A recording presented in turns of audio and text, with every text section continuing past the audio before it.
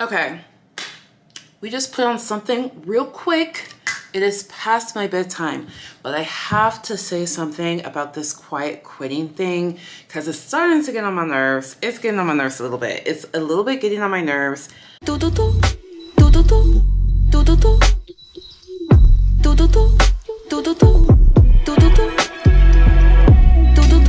For you, and our generation. You know, millennials, Gen Z, listen. Why are you calling it quiet quitting? Okay, I am seeing these videos of young people like myself claiming that they're quiet quitting their jobs.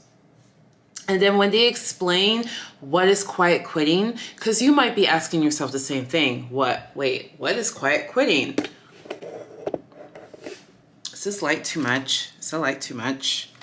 Is it too much? I think it's too much. Yeah. Okay. They'll say things like, oh, it's when you go to work on time. Okay. What have you been doing? I've been going to work early. Why? It's when you leave work exactly at 5 p.m. What have you been doing? I've been staying late. Why? It's when like you get a work email late at night and you don't respond until you get to work the next morning. So what have you been doing? Oh, I've been responding to emails when I'm at home, like immediately when I get them after work. Why? Okay, this is why the phrase quiet quitting is ticking me off. It's actually ticking me off because what y'all are describing as quiet quitting is actually just working. Is actually like what you're supposed to have been doing. I don't understand what y'all are doing. And the reason why it's ticking me off that y'all are calling it something like what's happening is instead of going above and beyond for free, you're now just doing what you were supposed to have been doing this whole entire time. And in case you don't know, in case you're new to the job market, it is a little counterintuitive. I can understand how it's counterintuitive because, you know, the old American can-do attitude and do your best and work really hard. I mean, I guess that's like the American way. But when you start working for somebody else, unless it's like a passion project or something like that, or like, I don't know, startups, or like it's just industry standard to work overtime and you get paid overtime. Like, unless it makes sense for your situation and industry, you're not supposed to do extra. Like, if you start answering emails at 8 p.m. when you're at home, you're not supposed to do that. And if you start doing that, what you're doing is you're telling everyone who works with you that this is a boundary they can now cross for free. You know what I mean? And they will start to expect that from you. If you think going above and beyond will get you promoted, if you think coming in early, staying late, doing all this extra hoopla, skipping lunch, like literally not taking lunch, you know, all these other things that doesn't benefit you in your personal life, in your health, in your mental health. If you think like doing these things, foregoing your needs for your job, if you think that's gonna help you get ahead, I don't know, it might, but many people in our generation are experiencing that it doesn't actually. And honestly, that's all I've experienced. Personally, I've only seen with my own eyes people going above and beyond and it actually biting them in the butt. being told things like, you're so good at your position that we couldn't give you a promotion because we wouldn't be able to find someone as good as you to, you know, fill in the empty slot that you're leaving. Things like that. That is what I've seen and heard with my own eyes, okay?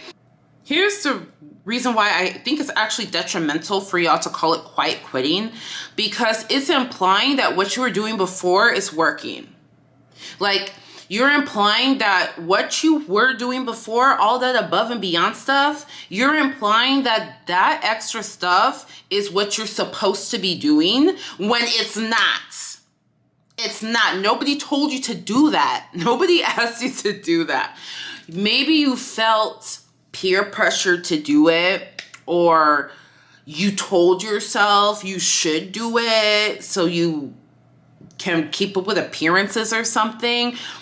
I don't know. But what you do know is that stuff, that extra stuff you were doing is not part of your job description, and it's not necessary, and it's cutting into boundaries. It's cutting into boundaries, and you're doing it to yourself. You're literally doing it to yourself. So when y'all call, now that you're working the way you're actually supposed to be working, like go to work at the time you're supposed to, go to meetings where you're needed, take your lunch break, leave work on time, use your sick days, use your vacation days. Like, now that you're actually working the way you're supposed to work, you're calling it something else.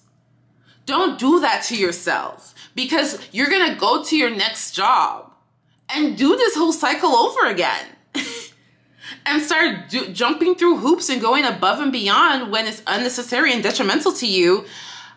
And then you'll be burnt out. And then you're going to say, oh, I'm quiet quitting again, when actually you're just working the way you're supposed to always have been working.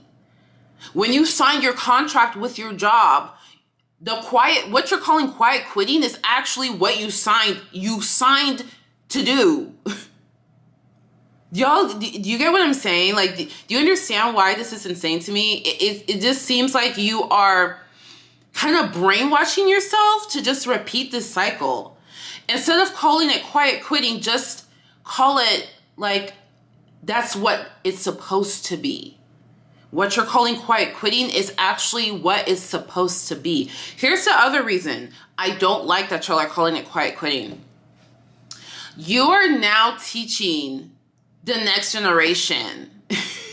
You're teaching them that if they just do what they're supposed to do, that's not good enough, that they're doing something wrong. That's what you're implying. You're implying that you are doing something wrong. Here's the other reason why I think it's detrimental to you. I think you're lying to yourself. You're calling it quiet quitting. So it's like you feel like you're quitting, right? Because you're quitting your job quietly. But here's the thing. Here's the truth. You're not quitting. You're still working. You're still going there on time, leaving on time. You're still working there. You didn't quit.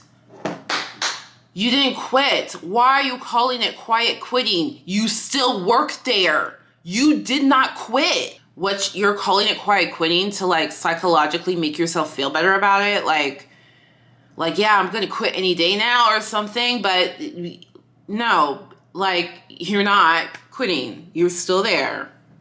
Look, okay. The way your parents worked and handled their job and their money and all that stuff, that doesn't work anymore.